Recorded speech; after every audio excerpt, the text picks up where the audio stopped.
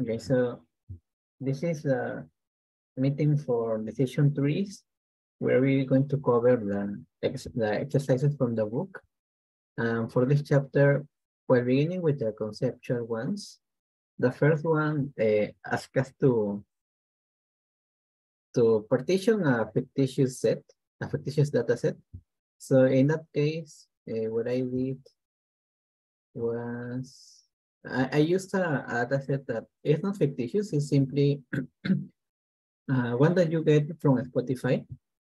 Those sort of annual summaries of your activity in that application. And in particular, for the Spotify data that I had about the songs that I listened to, and some variables related to such songs, because in these data frames, each row is a song, a different song. So if I were to work with the energy of a song and its loudness, where energy is, well, almost like one would think that it is, so like how energetic is it, is quite active or such. And loudness, well, if it's loud or not, energy is going to be a value between 0 and 1, and loudness between -40 and 0, because it's in decibels. So what I was trying to predict is the popularity of a song that is some value between 0 and 100. And when fitting a decision tree and using Python in this first part, this is a sort of diagram that I get of how loudness and energy affect the popularity of a song. And in particular, we see that there are, let's see, 1, 2, 3, 4, 5, 6 regions, as they ask us to describe. And then I simply do that over here, where energy in the x-axis and loudness in the y-axis. And the coloring is of the popularity, and those that they are more greenish, they are more popular. Where yellow indicates not popular. So in a sense, we can see that there has been a kind of useful segmentation of this predictor space. For example, for regions R2, that is composed solely on popular songs, because they are all green. And similarly for R6, despite the fact that most songs in this dataset are not popular, because there is a lot of yellow, in some regions, there is a high proportion of popular songs, like in R2 and R6. Okay, for exercise 2,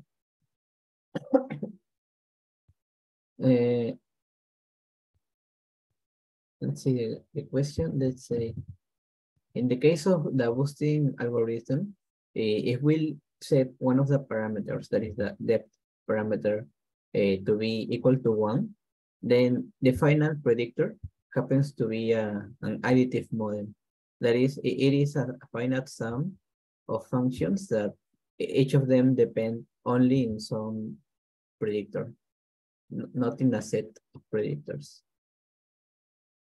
Well, I saw a couple of proofs online, but they didn't quite convince me. So I hope that this one does satisfy you. So if we follow this algorithm that they describe for the boosting model, that is this set of instructions. So what happens when we consider d equals to 1, that is only one split for the predictors, then we start with a 0 value for our predictor, and the residuals, they are the actual feature that we want to predict. Sorry, the actual response that we want to predict. So as we start for this loop, for some arbitrary integer capital B, we start for b equals to 1 to fit in the tree for the data, and in this case, R is the response. So once we fit such data using a decision tree, we get a simple function. Because there is only one split, this function is of the form some coefficient times an indicator function over this interval, some other coefficient times another indicator function. And of course, these coefficients, we know who they are. For example, alpha 1 is just the mean of the response with respect to this region of space. And similarly, beta 1 is just the mean of the response with respect to this region. And so this happens for some predictor, some J1, we don't know which exactly, it really doesn't matter. And so continue with this loop. Now we have to update what will be the final predictor. So we shrink the predictor in this step, this J1. And again, we also update the residuals. So now they are actually the residuals, but shrink. They have been shrinked.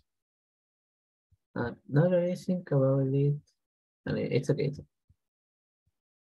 So similarly, for example, for the next loop, now b equal to 2, we are going to fit a 3 for this data set, and the residuals have been updated. So again, it produces some simple function in the sense that it is this sum for some predictor, J2, and some value T2 that splits the feature space.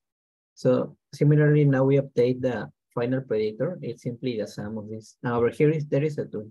I made a typo. And again, we also update the residuals.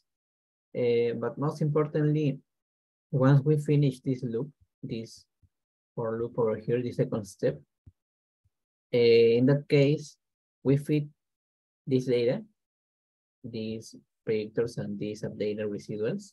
And again, the function is that describes such tree is also a simple function because there's only one split. And in the end, the important part is that the final function is a finite sum of some scaling of these type of functions. These type of functions are of this form in particular. They are simple functions. And so it's easy to convert this sum that takes that ranges from b equal to 1 to b, to convert it into this expression, into a sum from j equal to 1 to p of these functions that they only depend in one predictor in particular. So because now that we have this, well, as we saw this j sub b, they are some of these values because this x that j sub b, it's some predictor. We don't really know why. Even it can occur that the predictor, for example, over here is the same as this one. It can happen. So we simply need to combine those cases and sum them in this sum, so that there is only a dependence in this particular predictor. So if the JBs are the same for different indices, then we simply group them and sum them. But if they happen to, and if we happen to miss some particular predictor, for example, if every JB is different, for example, than the first predictor, then still we can define this function to be the null function.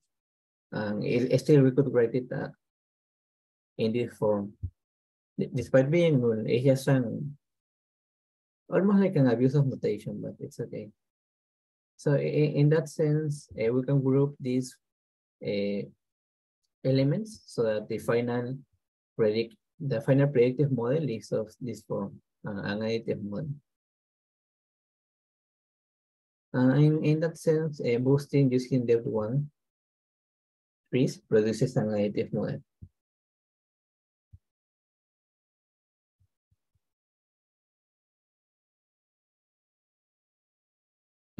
Let's see. This part, now we work with the classification tree. And in that context, we saw that instead of working with the RSS, we consider the classification error rate But for example, also the Gini index and the entropy, they are the alternative to RSS in the case of classification trees. So they ask us to, yes, to perform a plot, where is it, over here, to display this value. And remember what those p hat stood for. This p hat m sub k, that is the proportion of training observations in the mth region that are from the kth class. So they ask us to consider the case where there are only two classes. So we have one proportion, and the other one would be simply the complement with respect to one. So we're going to graph in the x-axis this proportion, and in the y-axis we are going to graph this sort of error that we have considered the Gini index, classification error, or entropy. So just as a reminder of how these values are calculated, well, the classification error, this is its formula, and similarly for the Gini index and the entropy. And to simulate some proportions, some of these values that we want, well, there are going to be values between 0 and 1, so we can use the R uniform function in order to get, for example, 1,000 values between 0 and 1. Those would be our values for PM1, and the other proportion is simply a complement. And so we simply perform these calculations respectively, but using R, right? So we calculate them. And now that we have the proportions and the errors, well, residuals each squared, then we can plot them. And the important graph is over here. As you can see, that this proportion is in the x-axis, ranges from 0 to 1. And the value of these alternatives to RSS in the classification case, well, they have that, for example, the classification error happens to be smaller than the other ones. And of course, in the other ones, we also have differentiability. There are no spikes in the curve, but these values in red do happen to be greater than these other two lines in blue and green. So the entropy provides greater values for the RSS alternative compared to classification error and compared to the Gini index.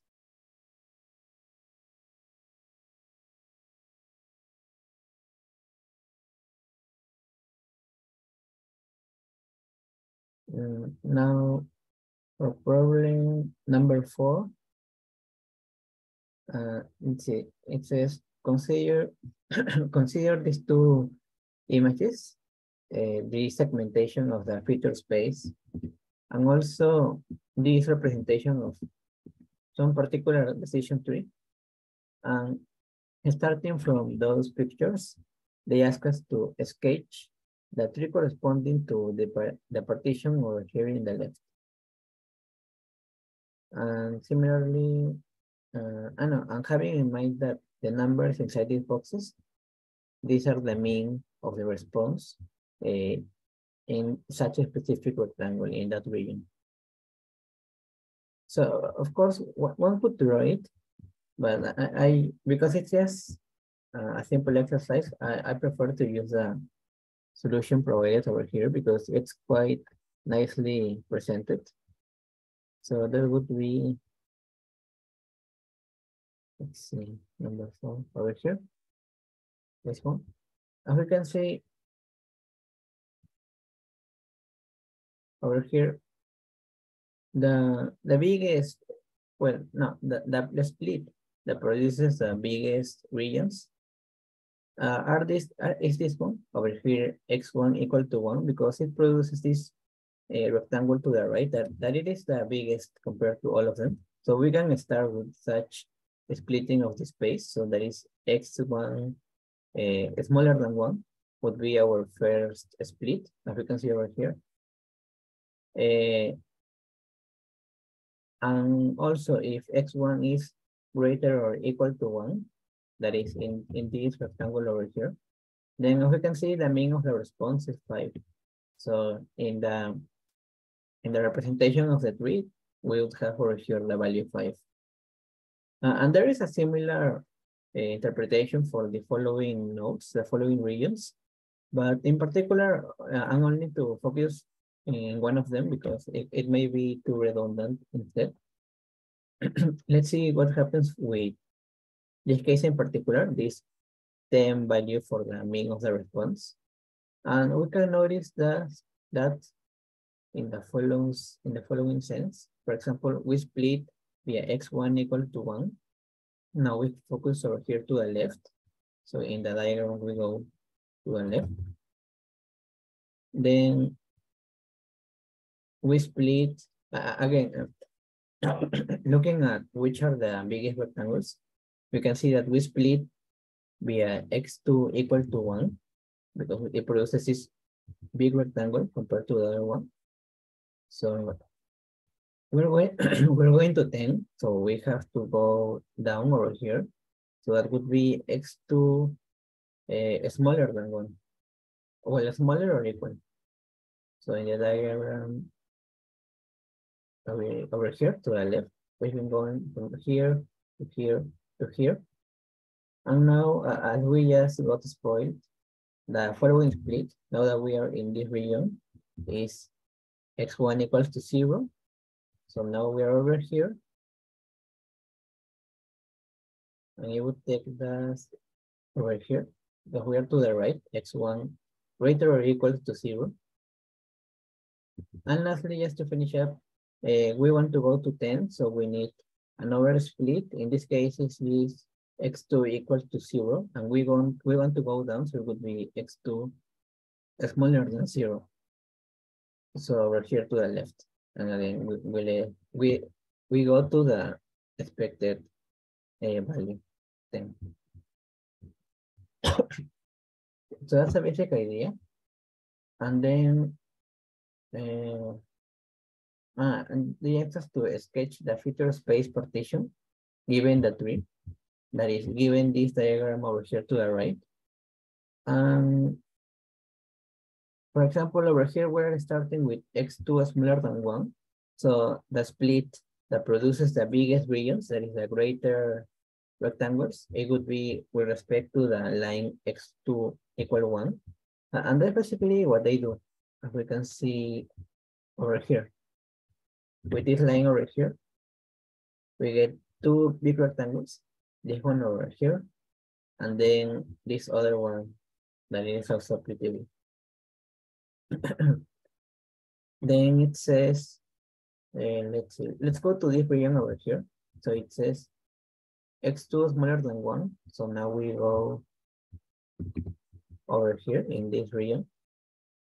And now let's go to this region. So we follow also this condition, x1 smaller than 1. And that would be, given that we are over here and we want x1 smaller than 1, this is 1. So it would be this particular rectangle, would mean minus 1.8 as expected. And similarly for the other regions, we don't have to do that for all of them.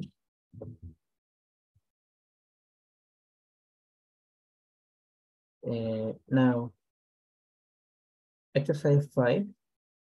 Now, this is more related to bagging and those sort of scenarios when we consider many trees and one model that it is an aggregation of those trees, a sort of average. So in this particular case, we work with 10 bootstrap samples from some same dataset. And in this dataset, we only have two classes, red and green, and the classification tree that it is applied. I don't know, and then for each of these bootstrap samples, we apply a classification tree. And then we fix some value x.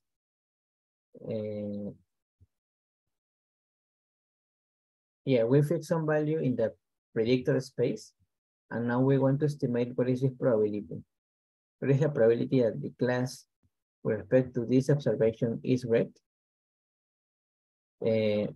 So we have 10 trees because we have 10 samples. So for each of those samples, we have, sorry, for each of those trees, we have an estimate of this one. It is just the proportion in that particular region. Well, in those particular regions, sorry. So for example, in the first sample, it has its tree, so it has its segmentation of the feature space. No, sorry, of the predictor space. So we want to know when X belongs to a region, what is the proportion of observations in that region that has a class of red? Then for this case, for this sample, is 0.1. Again, it's similar for the other samples, but the idea is that we get these probabilities for this, and now we have to reach some kind of consensus to what would be the aggregate result of these probabilities. And the usual case is to consider the majority vote approach. So given these probabilities, that we have over here as well, over here, given these probabilities, what would be the majority vote? Well, there are only two classes, red and green. And this says probability that the class is red is 0.1, probability that the class is red is 0.15. But then, because there are only two classes, we only need a probability to be greater than 0.5. So how many of those are? So how many of those are votes for red? And we see that there are 6 of them. Similarly for green, we need the probability to be smaller than 0.5, again, because there are only two classes. And how many of those there are? So how many votes for green? And those would be 4. And from this, we can see that who would be the winner via majority vote? Well, red.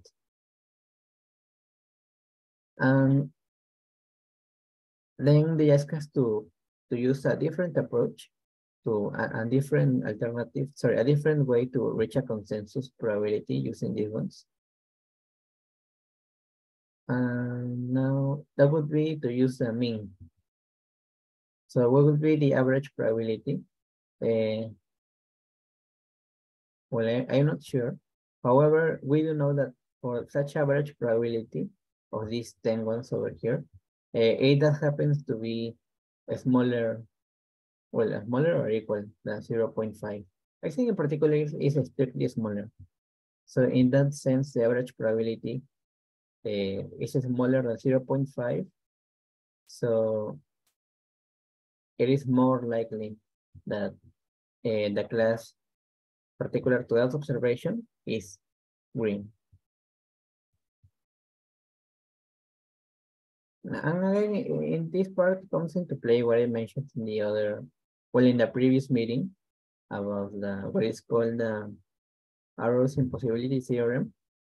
Because in these cases of classification trees, where we are performing some kind of bagging, so also even in random forest,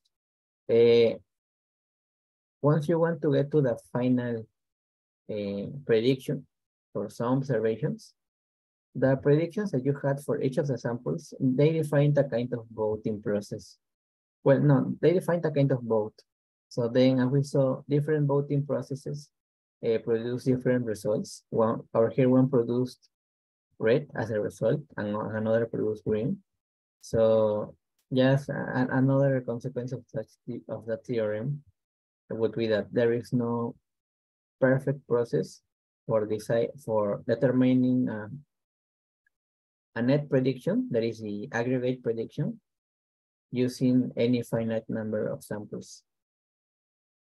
So it's really not like we can say that majority vote is better than average probability. There is not even a best method. So I don't know, they are all not good enough.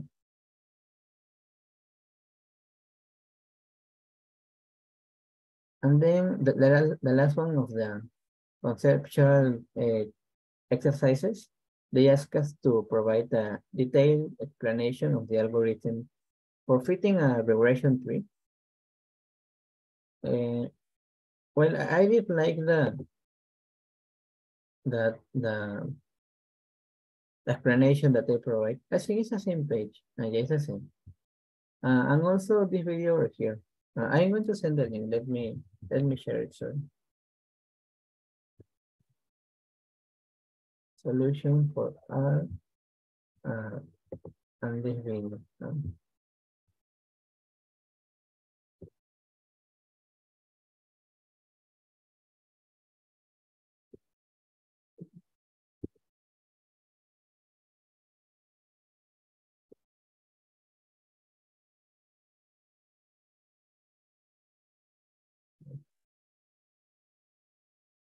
Well, the video is a little bit cringy. Most of his videos are, but they still, I do appreciate the effort. They do work to make the concepts a little bit more clear. So, okay, so this part. Sorry. So, of course, in the book, there is an explanation of the algorithm for fitting a regression tree. So we don't have to read all of these, but only focus on these particular steps. So as we saw, we have some data, some set of predictors, some response that we want to determine. So we start by dividing the predictor space. We split it into different and non-overlapping regions, R1 to Rj. And for each observation in some region, the predicted value for that observation would be the mean response of the values, well, of the training observations in that region in particular. And that we denote via this y hat of R sub j. So how can we partition the feature space? Of course, they could be any shape, but the main, well, one of the main advantages of using trees is the easy interpretability. And in that sense, a quite simple geometric shape to consider for these regions would be a rectangle, well, a high dimensional rectangle. So in that sense, we're going to divide the feature space into boxes, well, high dimensional boxes. And what we want to minimize is this sum. Again, it is just the RSS. However, what now it's changing is the regions that we are using to split the feature space. So there are actually infinite ways to partition the feature space into boxes. So of course we cannot consider every possible way of doing that. And even if we try to do a finite case, so like a discrete version of that problem, there is still too many ways to perform it. So a computationally exhaustive search for these regions would be possible, at least at the moment. So in that sense, we don't really try to minimize this thing. However, we are going to perform some minimization, but one step at a time. That is what it is called recursive binary splitting. Well, in the book, they label it as a top-down 3D approach. And what they mean is that whenever we are splitting the region, we are doing that in a way that we are always choosing the best split at a particular step. So for example, if it's at some point we split a region, despite the fact that there is another split that lowers the RSS, however, that it might be the case that in a following split, the total RSS is even lower than expected. So like we have a non-minimization in one step, but that it produces a minimization of RSS in a following step. those type of scenarios we are not going to consider. We are going to try to minimize RSS at every splitting moment that we are going to perform for the tree. So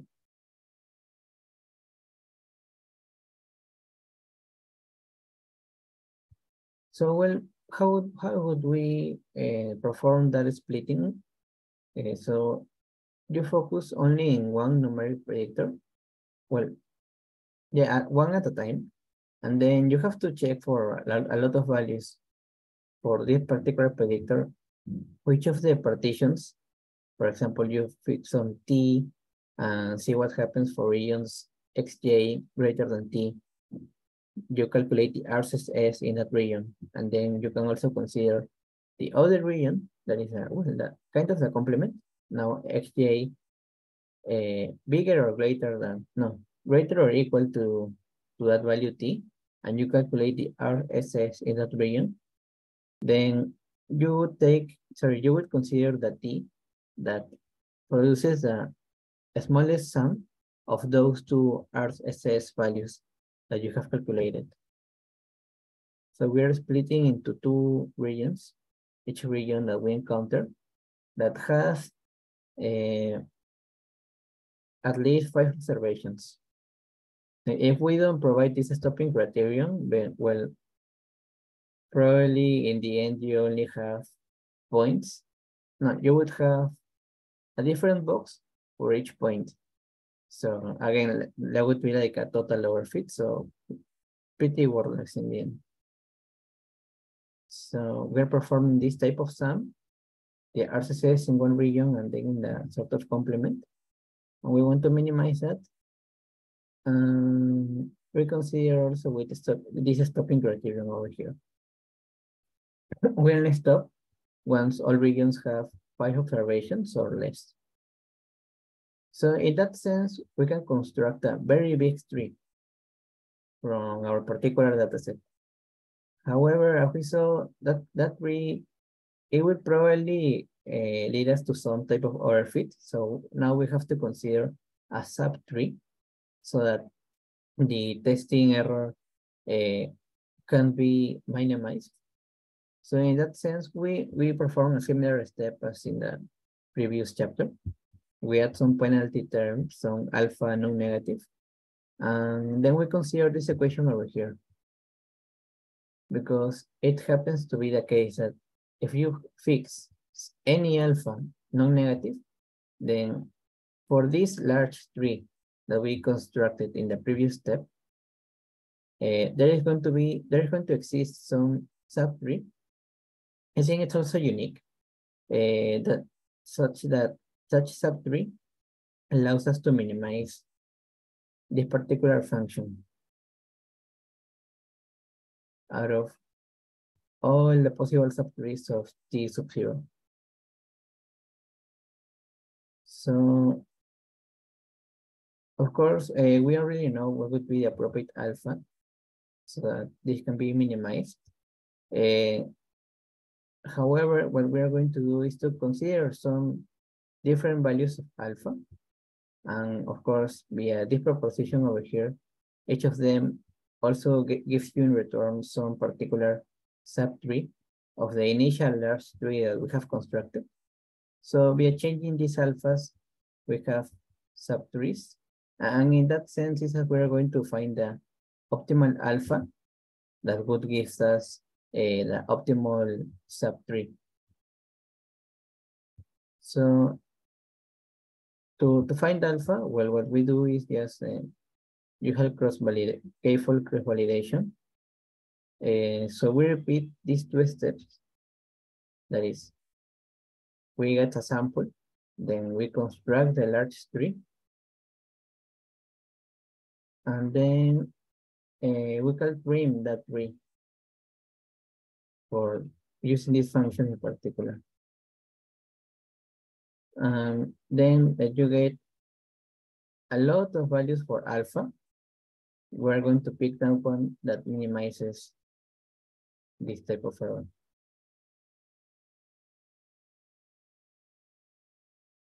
And now again that you have your minimum alpha.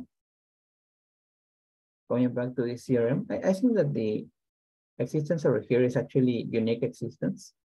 It probably is because there are only a finite amount of subtrees of this large one. So now given this alpha that minimizes the MSE, then we also have the particular subtree of the initial big one that minimizes the testing error. And that would be the tree that we will work with. It provides a good generalization for the model.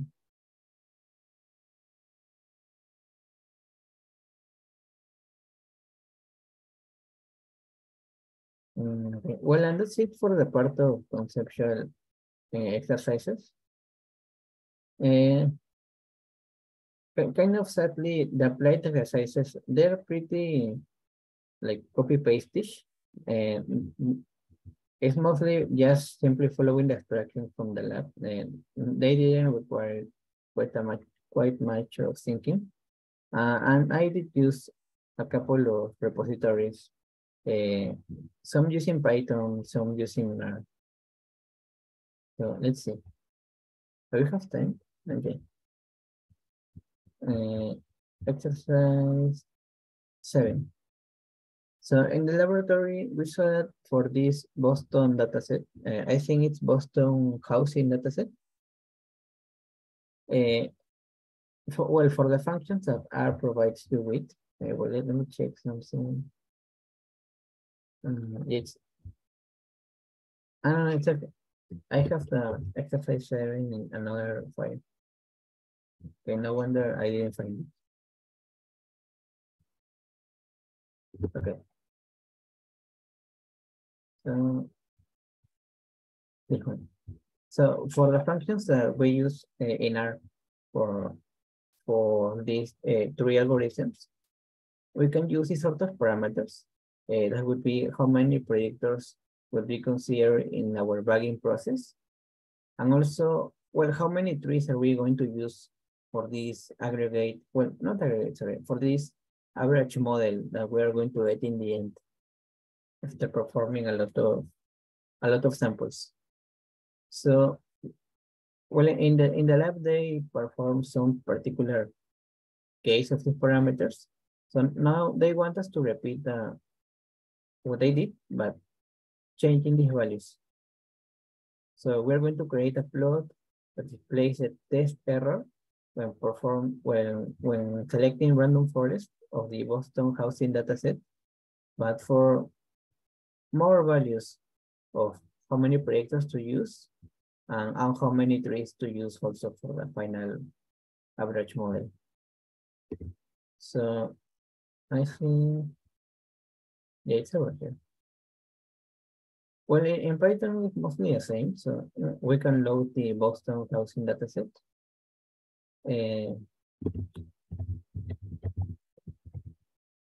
Let's just take a quick glance at what is it, or what it is. We have this sort of variables, crime per capita, by town, proportion residential, and such. And what we want to predict is this one over here, this column of the median value of owner-occupied homes, but measured in thousands of dollars. Okay, so we load the data, just in case we drop missing values for every row. We perform the splitting from train to test. And again, we want to predict this particular column. And in this case, we have a proportion of 10% would be the testing data. So now, how many predictors do we have? Well, that would be the expression over here. And now, to perform the random forest, of course, we can consider many different values of how many predictors to use. But in particular, we are working with 3 scenarios. In one, we use all of the predictors. So that is just a bagging case. In another case, we use half of the predictors for each forest that we are going to construct. No, sorry, for every splitting process, for every forest that it is going to get constructed. And the other case is the usual value for how many predictors to use in the case of random forest, and that would be simply the square root, well, rounded as an integer of the number of predictors. So how many trees to consider? In this particular case, I did it from 1 to 100. Now that we feed this random forest model to the training data and perform the particular predictions, what we are going to store is as a function of the number of trees considered, of the number of predictors used in each split, and what is the square root of the mean squared error once we once we plot those specific values. We have this graph over here. The x-axis, number of trees, y-axis, the RMSE, and we can see, as expected, this line in red, that is the usual case for random forest. It does produce a smaller testing error compared to the bagging case, that is using all the predictors or using half of the predictors. Now, the ask in particular to draw more conclusions from this data. So, for example, for each of these three scenarios, that is how many predictors to subset in it at each splitting step. For all of these three cases, we see that the RMSE is decreasing. Of course, not monotonically, but average-wise, it is decreasing. Also, as I mentioned, the smallest testing error we found was for the usual number of predictors considered in random forest. And the other thing is that, well, it's also mentioned in the book, but now we have a little bit more of confirmation that even if we consider more and more trees for the aggregate model, then there is no overfitting. So it's not like this testing error goes up. No, it continues going down for random forest and bagging. Okay, so that was exercise 7. Now for exercise 8, well, I did do it in R. I tried to do it in Python, but there seems to be a problem with when you're working with categorical variables in your trees. Well, it's pretty weird because I know, like, trees were supposed to be one of the good models that you can use both numeric and categorical variables as predictors. But I don't know, it didn't work. In R, it did work, so that's okay. So, well, what is the exercise? Let's see. We have now the car seats data set. Let's look it up.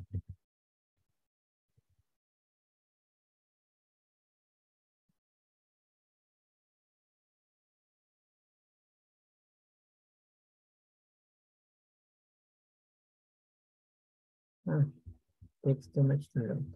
Okay, well, we have this data set. In the lab, they only work with sales, that is the response, transformed into a qualitative response variable. But now because it's a number, we are going to work with it as a numeric variable. And in particular, this variable that we want to predict that is the unit sales in thousands at each location. It is a simulated dataset containing sales of child car seats at 400 different stores. Okay, we want to predict the sales. We're going to predict that using different types of regression trees. So we are going to compare them also. Well, we first split the data into training and test sets. So in the code, when we load the data, I have to drop one column because there are some indices that will need to be dropped. So as we can see over here, there are both numerical variables as categorical, like urban or yes. Well, they are dummy variables. This one over here, shelf lock, but with medium and such and such. Okay, so we split the data for train and testing. So we can do that in the following fashion, simply some sample because it's not a time series, it's okay. Now they ask us to fit a simple regression tree. So while using the functions, again, we're going to predict the sales using all of the predictors with respect to the training data, of course. So I will get this error. I am not sure if my result could match what you guys did, because it also was a little bit different than the solution over here. But let's see. So we fit this regression tree, and we can plot it and take a look at the variables that are getting considered at each splitting. So in particular, price is the first variable that appears. So we can already get a sense that price is quite important to determine the response. In this case, to determine the sales. And how many regions do we have? Well, instead of counting, we can use summary, and we get that there are 20 regions, well, or 20 nodes. Now we can perform a prediction using this model of how many sales there are. From that prediction, the mean square error is 7.83. So now we go back to the step in exercise 4, I think, of using cross-validation to estimate some alpha. And it happens to be quite easy to do in R.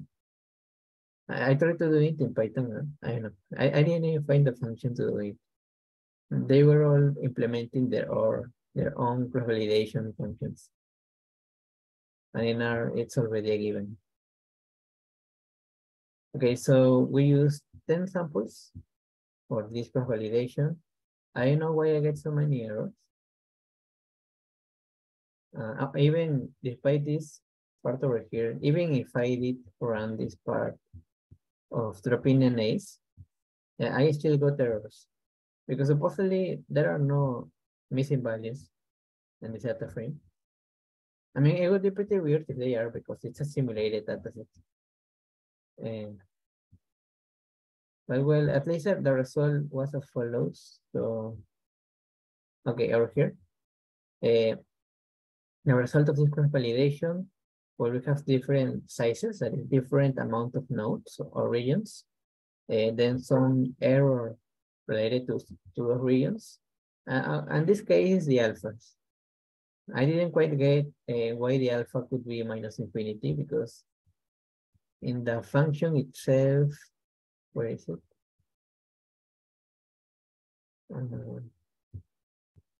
In the function over here, it doesn't quite make sense. Why would it be minus infinity? But I don't know. And once we use the results of the cross-validation, we simply plot it in the following sense. We get that as a function of how many regions are we considering for these trees, and what is the cross-validation RSS, we obtain a minimum for this particular number of regions, for 17. So now that we have an idea of what would be the optimal size of the number of regions for our subtree to consider, well, we can now run the initial tree using this best size, that is this value 17 over here.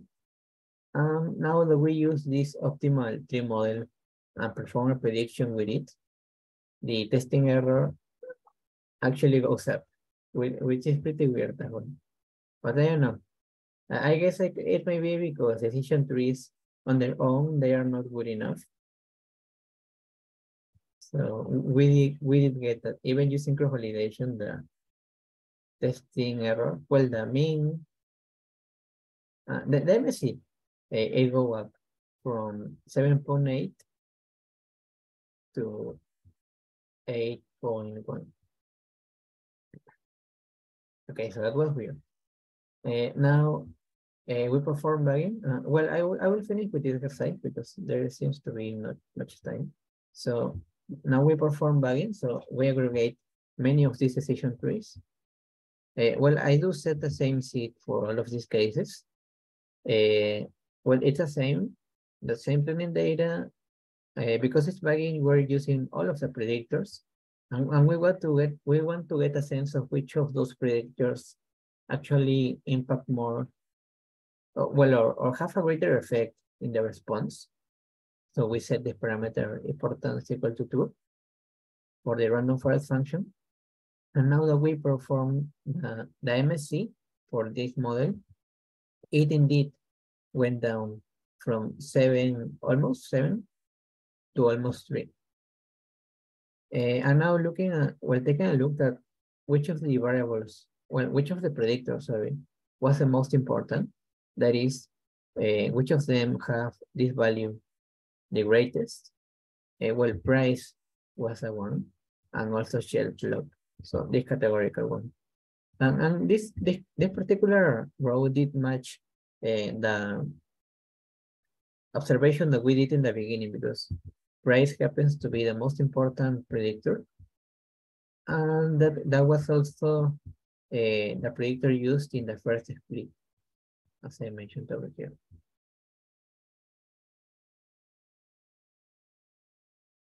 Well, it is a different model, but still.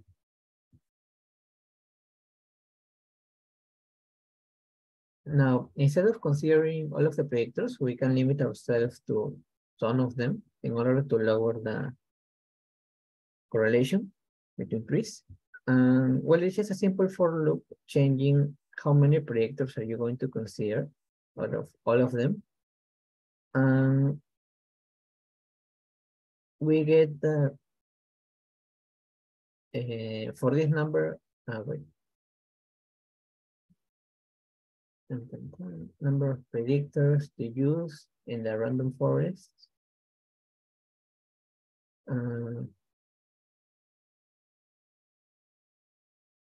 It's okay. And then we plot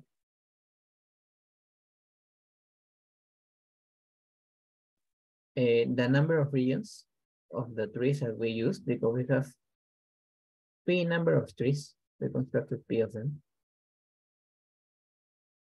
And now how many regions were there in those trees? And what was the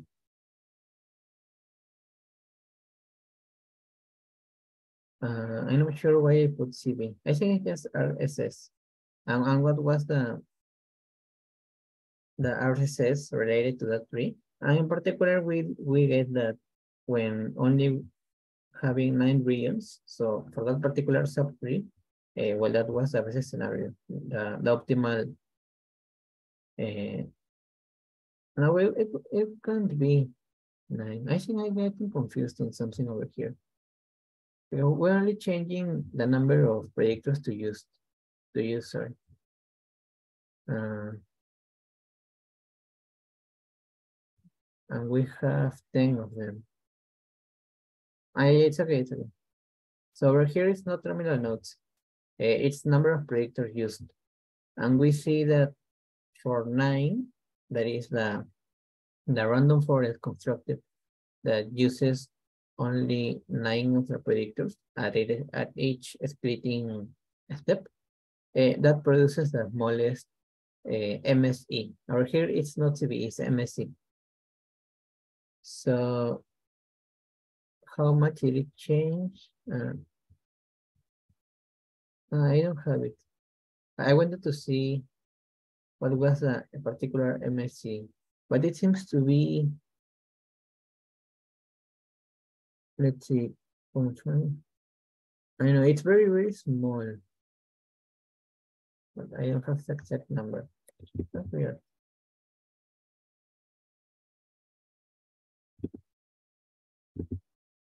And then they ask us to do. We're almost in the end. We are over here. Yeah, I remember. But I don't have the exact number of this y-axis, the MSA, but it probably did go lower than this previous one. And the last part of this exercise, now just to finish up, now they ask us to perform a bar model.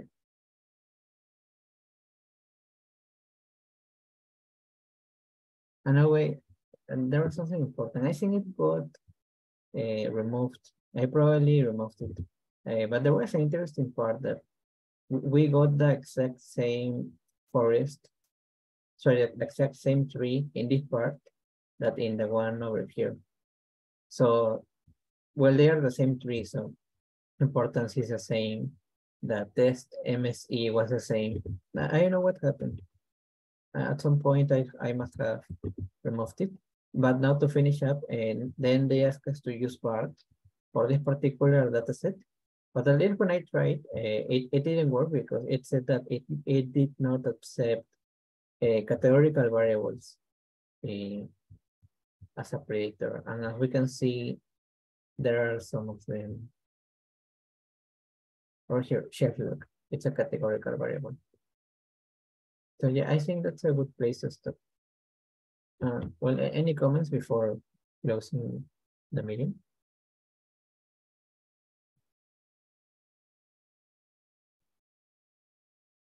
No, thanks, Lucio.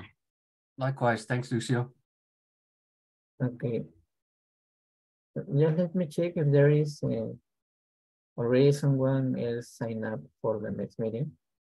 I also remember we were supposed to type start and stop.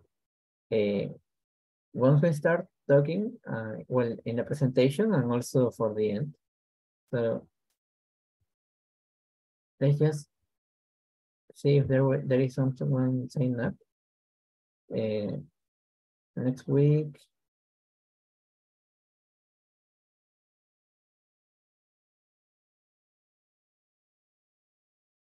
Sport vector machines. So there is no one. Does anyone of you want to present this chapter?